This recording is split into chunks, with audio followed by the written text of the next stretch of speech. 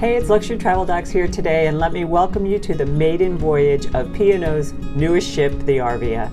We arrived today in Southampton, and let me just tell you, you cannot miss this ship. It is massive, and it has the signature P&O Cruises Union Jack painting on the side.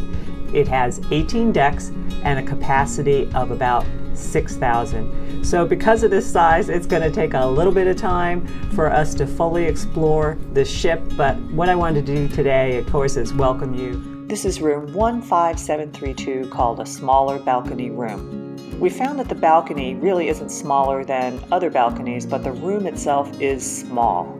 It's much smaller than a standard inside cabin. These rooms are scattered around most decks, usually in an aft location, and this room is located aft on deck 15. The beds in this room are configured in a queen configuration with very small bed stands located beside each bed. There are outlets in the wall with USB ports located in the bottom of each lamp.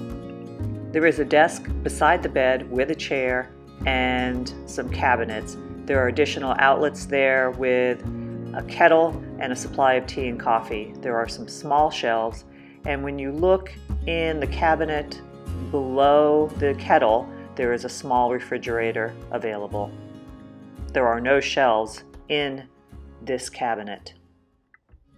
There really is not a lot of storage available in this room. There is a small wardrobe located by the door, which we will look at in just a second. Opposite the bed is a large television with a selection of various channels and movies on it, and below that there is a very small shelf with some additional cabinets available to you that are not very deep.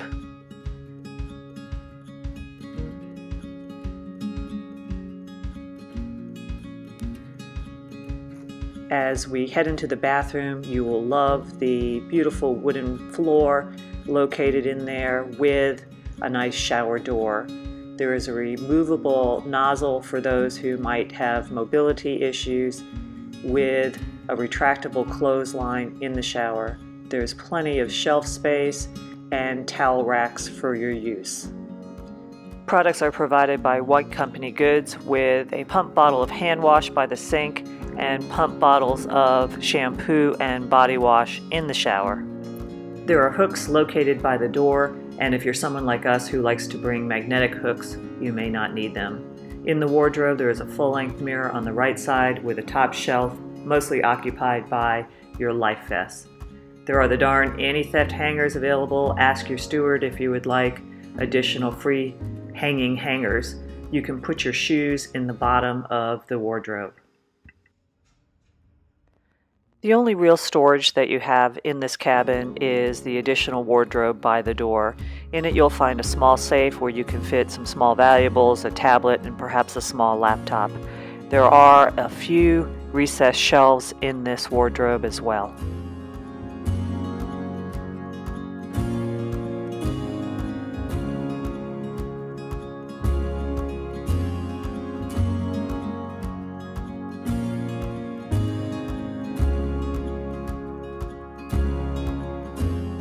The balcony is large and can fit 2 chairs and a table easily. There is lots of privacy from the neighboring cabins, cabins above and below you, and there is an unobstructed view.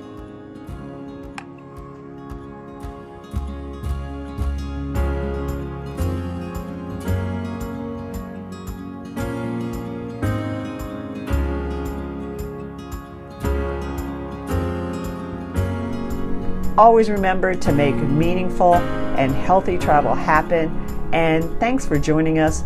We'll see you next time from the maiden voyage of P&O's newest ship, the Arvia.